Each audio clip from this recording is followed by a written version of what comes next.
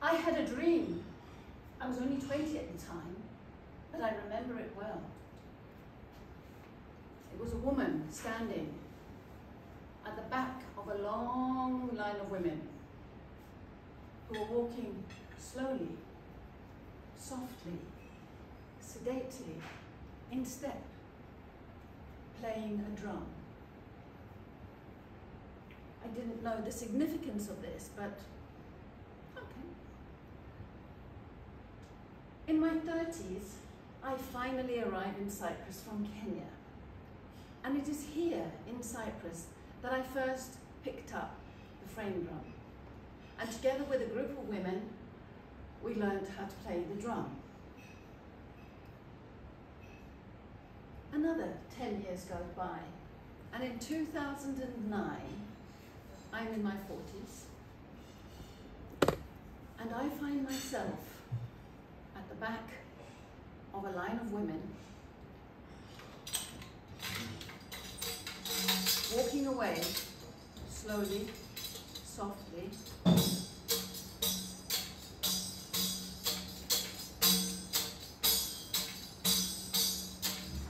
from the Temple of Aphrodite in Nicosia.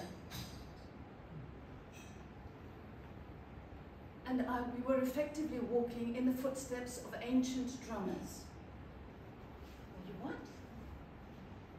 What were you doing there? I'll tell you why. It was the spring equinox, the time when there's equal day and night. And we were drumming. We did a celebration to the spring, to the new cycles, to the new starts in life, to new beginnings.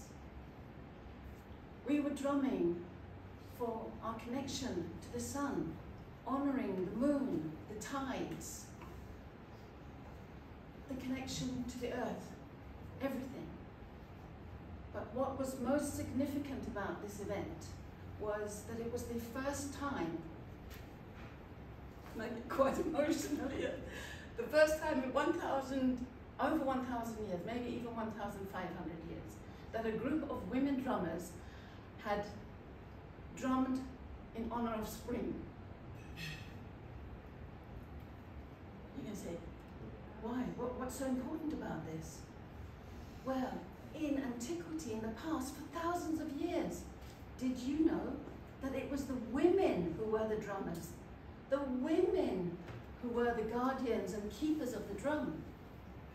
The women who, with the sound of the drum, helped cleanse, heal, connect, clear.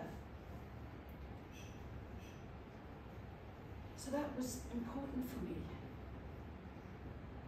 It was basically patriarchy who had decided to silence the women. No dancing, no singing, no playing an instrument.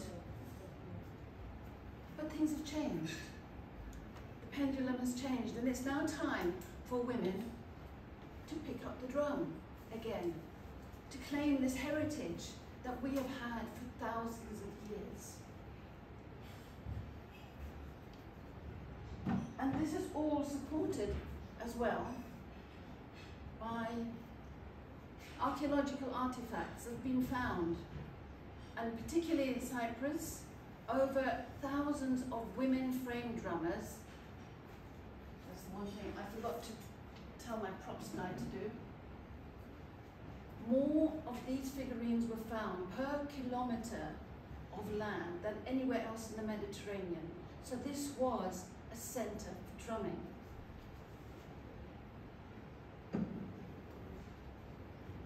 So in order to pick up the drum, what can we say about this drum?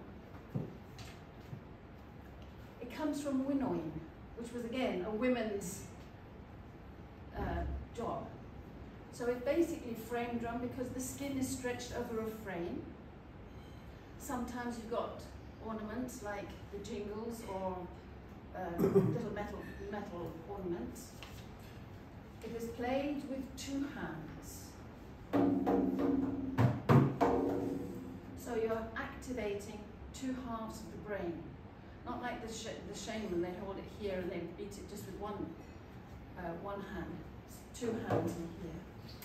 But for me, the most important thing is how it's held and where it's held, at heart level. Because even if I play the big drum seated, I'm playing it at heart level. And what that means, the feelings of the drummer are magnified by the drum. And equally, the sound that vibrates from the drum goes into the drummer. So you've got a beautiful thing of something going out and coming back, and out and coming back, like an infinity symbol. Did you know that the first sound of the drum that you heard, all of you, was when you were in your mother's womb?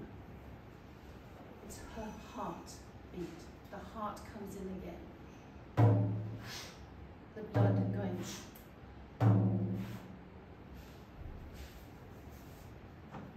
But learning to play the drum, that is another matter. Oh my goodness gracious me.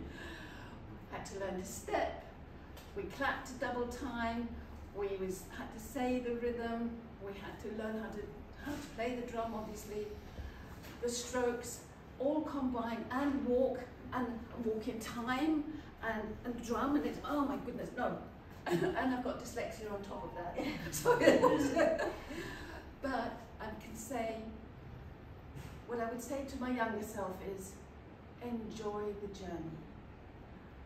And the other piece of advice that I really feel is great from my mentor, which was, use your 3 Ps. Do you know what they stand for?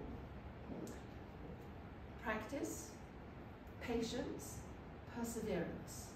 And if you bring that into your life and take action and use that as well, it will help you get to your goals.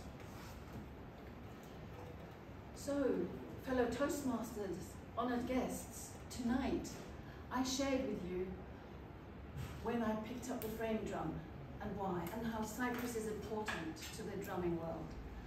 That the women in ancient times were the drummers. They were the ones. And it's time for the modern women to step forward and reclaim this heritage with dignity again.